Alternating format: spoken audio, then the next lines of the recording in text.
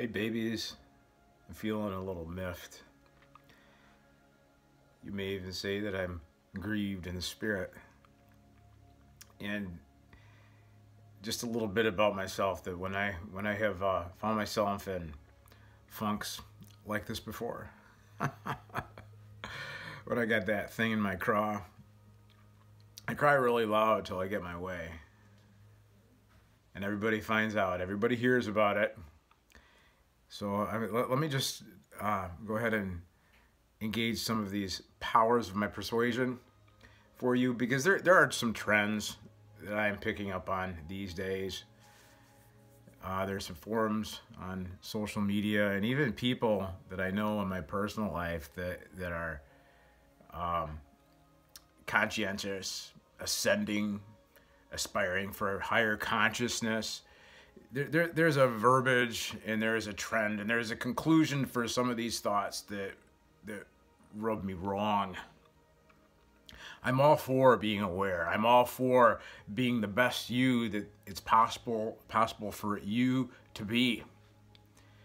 But in this process of ascension, in this process of awakening and becoming higher in your consciousness, in this process of being a pest at family gatherings where you're compelled to red pill people. I mean, babies, this is the same mentality I had when I was beating the pavements in the inner city, passing tracts out to everybody, being a holy terror. Been there, done that. I'm not going there. Ascend all you want. I'm not going to participate in the sanctimony. And it's sanctimonious. You higher consciousness aspirers, you are sanctimonious. And I'm just saying it. And there is a particular topic, a contention about the virgin birth that just came up. It was the last straw. Something came out about the virgin birth, and then the suggestion came out that, well, you're not red-pilled enough. You're not really awake because you still believe in the virgin birth. Listen, babies, you can uncover stone after stone after stone after stone. You can unlearn all you want. You can deconstruct your theology, your paradigms, and your dogma. But when it comes down to truth, you've really got to ask yourself that after you've destroyed everything, after you've leveled the playing field of your mind, what are you left with? Has your deconstruction become an end in itself? Has your deconstruction become a dogma? Sounds like it. Because the objective of turning out over stone after stone after stone after stone is the aspiration for truth.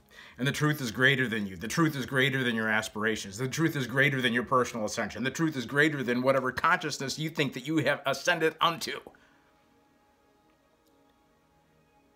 So maybe there is just a margin of chill. Maybe there's a cooling of the jets. Maybe this philosophical and metaphysical compulsion that people have really needs to lay off. Because who was it? Nietzsche. I think Nietzsche talked about finding out what was true and poking paradigms and showing things as untrue, but he was motivated for a desire for truth. And you're going to end up in a spot of desperation, nihilism, depression, and despair if you just turn over stone after stone after stone looking to find out what truth is, when it could be staring you right in the face. Because you don't ascend to truth. Truth comes to you. Truth is revealed to you. And as far as the virgin birth, Jesus is the only begotten Son of God. He is the only one. And after everything is said and done, and all your stones are turned over and everything's destroyed, and you level the playing field of your mind, you're going to be left with truth. You're going to be left with the way, the truth, and the life. And I get this chafing. I get this reaction when I go here, when I go to this place, when I use the J word. And I haven't felt this critical. I haven't felt this edgy about this topic in a really long time. But when you start poking the identity of who Jesus is, when you start messing with paradigms, you start suggesting that you got to unlearn and level the playing fields of your mind, and you start playing with people's heads. You know, it's time to pipe up, and it's time to stand into what you really believe, because there are creeds. There are things that we believe. There are things that we stand in. There's foundations that we have. And that is that Jesus is the way and the truth and the life. And hit against that as much as you want, babies.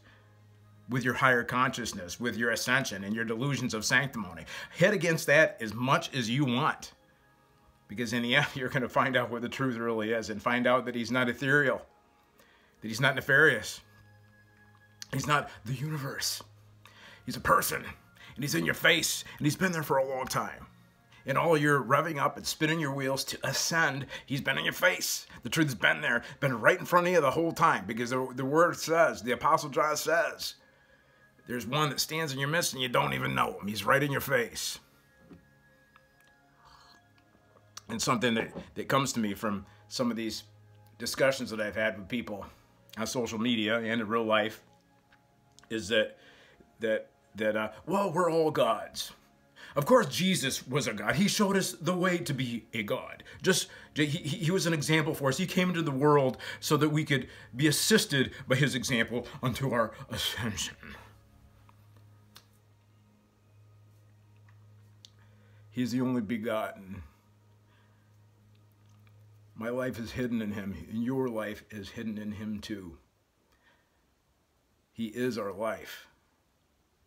And when you start understanding, you get to the end of yourself, when you start understanding, when you've leveled the playing fields of your mind and uncovered all these stones and basically made a mess of your life, because that's where you're headed, you're going to find out that he's been there, and that he's not going anywhere, and that we'll all be compelled into allegiance into the only begotten, because it ain't for nothing that Jesus Christ is called the only begotten of the Father.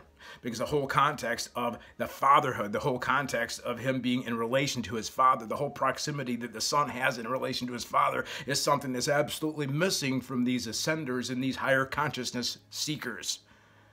They want to ascend to what? They want to ascend to where? They want to ascend to Pluto, Pleiades, Orion. I don't know. They want to rub shoulders with the avians and the grays. I don't know what they're doing. I don't know where they're going, but I don't think they even know where they're going. It's uncharted territory. And unless you have some sort of allegiance to the only begotten, you don't know what you're doing. Because it isn't the universe. It isn't nefariousness. It's the Father. And he is the only begotten of the Father. And your angst in as much as that statement makes you chafe, this is what I hear. This is what I hear when you have that tenor of angst when I talk about Jesus Christ being the way, the truth, and the life, as Jesus Christ in proximity to his Father as being the only begotten Son of God. This is what I hear. I hear, who do you think you are, Jesus? Who do you think you are? You must be all that. Jesus, you think you're all that. Jesus, you're the only begotten. We're all the only begotten. You gotta check your privilege. Jesus, you gotta check your privilege. Check your privilege, Jesus. That's antichrist. Do you realize that? That's what the Apostle John talked about. That angst, that envy, that bitterness is fucking ridiculous, and it's antichrist.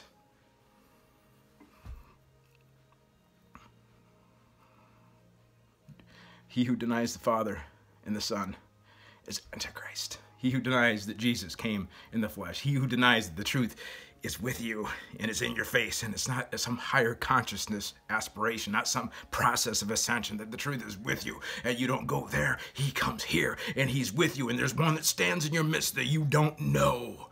And you're not enlightened and you're not conscious if you don't see him.